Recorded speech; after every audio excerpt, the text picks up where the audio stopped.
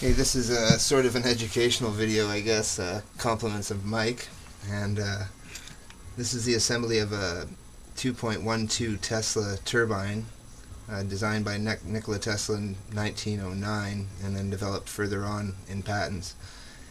And dates aren't really that important, but it's 100 years later, and I built this with the CNC water cutting with garnets, and was able to after many cuts, find a solution in making it assembly foolproof. And I hope that people that have bought them and are planning to buy one, maybe, hopefully, will find this interesting and helpful.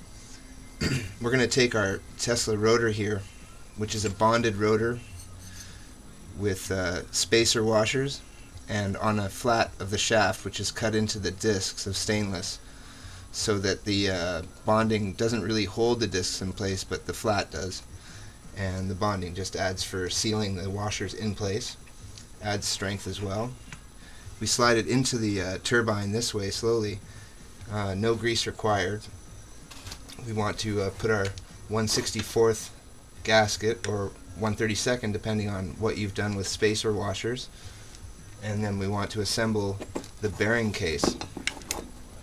Now the hole pattern is specific, so that these plates go together in one order only, side to side. They're identical, but they face a certain direction only. So you want to make sure that you can take a marker, because there's not much moisture out on this area. Take a marker and mark inside or outside if you want for fast assembly, or stamp them if you want, but I would keep them flat. Now we have that in place, we're going to add the 1/16th gasket here, which is a high heat carbon fiber gasket, high strength, reusable. And then we're going to add our outer output shaft side bearing, or cover plate, sorry. And there you go. So now that we have the turbine together, and we didn't have to disassemble the Lexan cover here to take it apart, we're going to fasten our bolts with nylock nuts, finger tight at first, at opposite sides, finger tight, just to keep the pressure equal, to avoid warping the plate. We want to make sure all our screws are flush and have their washers in place. You could use tape and tape these down if you wanted before taking it apart, and then add, actually this outer panel would actually add as a screw holder. So finish putting the rest of these screws on quickly while talking. It is quite quick to take apart and put back together, so for the schools that have bought two of them, I think for demonstrations for the students it really aids in that fact, and makes teachers look pretty cool if they've practiced once or twice, I guess. And there's that final screw. All stainless steel screws and two brass knurled nuts here at the end, which you can get, I think, at Home Depot. And you could do all of them with that, because finger tight is okay, as the turbine output allows for any over pressure bleed or anything like that in case the rotor gets fouled.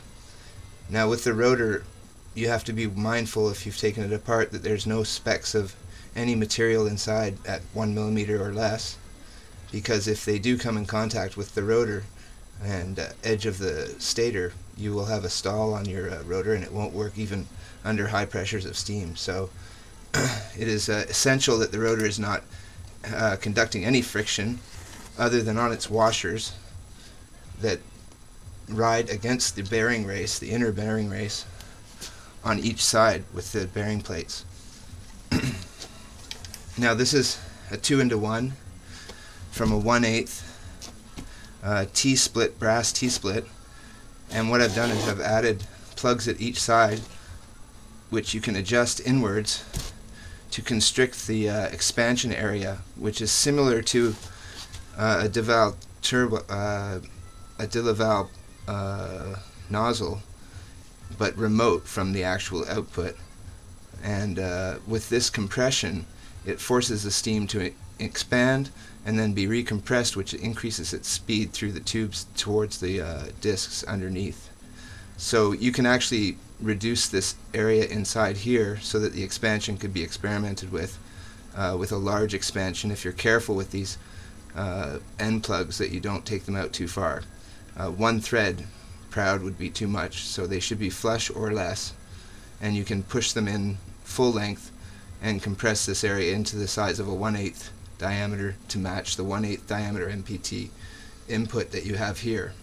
Now, with these motors or turbines, I supply a ball valve, and that is sufficient for turning on and off your turbine. I've developed a popper valve device that will actually feed the turbine. When the popper valve pops at 75 psi, it bleeds into the turbine's input. It's also contained within itself, so that that popper valve is now being compressed back into a 1/8 input as it pops on the boiler. And then when the popper valve falls below 75 psi or lower, it will shut off and then turn on again once 75 psi is achieved again.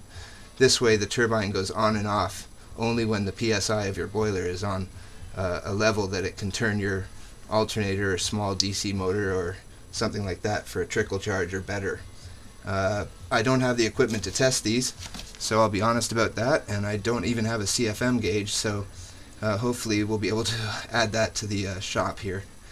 And thanks for watching.